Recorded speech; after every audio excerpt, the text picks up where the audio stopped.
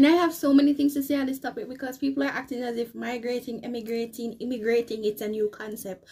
For centuries, people have been migrating. People have been going on to greener pastures. People have been trying to get opportunities from the Ice Age, right? People didn't move from woy go other places for find food, for find land, for find greenery, for find fish, for plant, right? So migration has been going on for centuries. It's not a new concept. So what is wrong if that in Jamaica the amount of resources are limited and there are more people than resources and opportunity, and the same Jamaicans, they go somewhere else to get resources that are available to them? What do you want them to do? Stay in the country and suffer and become gunman and thief and robber? And then you go complain that Jamaica have thief and robber? What do you really want these people to do?